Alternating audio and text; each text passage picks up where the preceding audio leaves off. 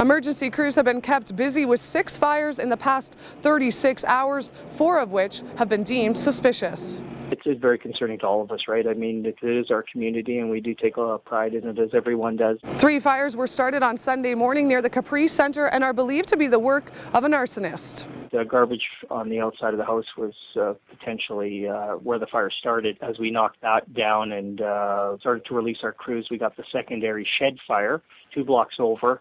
So we had 2 responding engines and myself respond to that. Luckily, that didn't get into the cedars, so no exposure really there, but it was very close. The shed itself was a complete write-off. And then there was another fire further towards the Capri area by a fence and some bark mulch.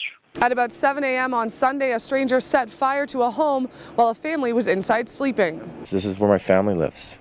This is right underneath my son's room.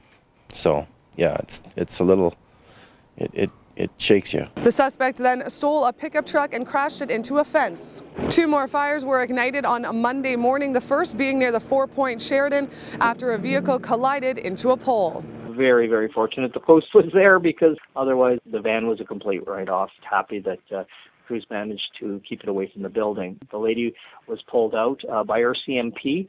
Lucky they were in the area and managed to get her out. Then at 5:10 a.m. another call came in for the Blue Heights industrial area. On arrival, we had 20-foot flames coming from the center of the building. Third alarm was called by myself in order to initiate all units to the scene. The building is a complete loss, unfortunately. There were 4 businesses in that building. Managed to keep it going to any exposure structures. A long few days here, but fortunately crews have done a fabulous job. I can't say enough great things. RCMP are currently investigating the 4 suspicious fires that were set on Sunday. For Castanet News, I'm Elena Kelly in Kelowna.